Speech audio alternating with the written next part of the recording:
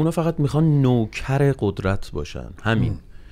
میتونم بگم اکثریت مطلقشون، حالا ممکنه بعضی از آدم‌هایی در مجلس باشن که اونقدر هم علاقه‌مند به نوکری قدرت نداشته باشن، ولی اونا صدای مردم نیستن.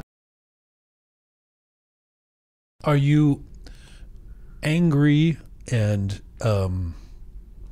sad about what's happening in Iran? I mean, the Majlis decision to put a law, try and actually make it into law that we're going to execute people for protesting, or are you inspired and energized by these incredible young people who refuse to give up? I mean, they're not representatives of the people.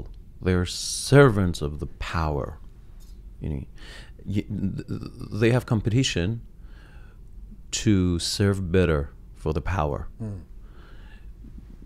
بنابراین it didn't surprise me actually. The Majlis decision didn't surprise you. Yani to actually try and put something into law that we're going to fucking kill these people for free, that doesn't surprise you. No. من فکر می‌کنم حتی از این بدتر هم میشه از اون مجلس توقع داشت، چون اونا فقط میخوان نوکر قدرت باشن، همین.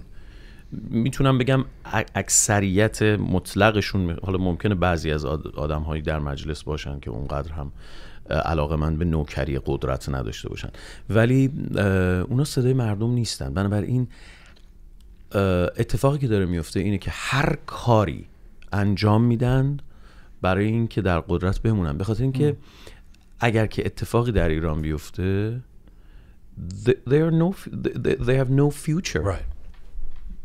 No future. They can imagine no future for them. So how, where I was trying to go with this is that we keep having this conversation about the two sides of the coin. از یه لحاظ عصبانی و خیلی ناراحت هستیم، از یه لحاظ we're so inspired by این بچهای ایران که الان دارن اجرا میکنن این انقلاب. Tell me about that. During your day, how much of your day are you angry and how much of your day are you going, wow, this is actually happening, these kids are not giving up? I think ببین به نظرم هر دوش اتفاق میفته at the same time. You're angry and you're so optimist. در یک زمان تو خیلی عصبانی از خبرهایی که میخونی، ولی در همون زمان داری میبینی که بچهای ایران they're trying their best و این به تو امید میده و تو هم تلاش میکنی به اونا امید بدی. و این عجیبه. یعنی الان که با ایمان می اومدیم تو خیابون ماشینایی میدیدیم که با پرچم شیر و خورشید دارن رد میشن، گفتم ببین اصلا یه فضای عجیبی تو دنیا درست شده برای این ماجرا.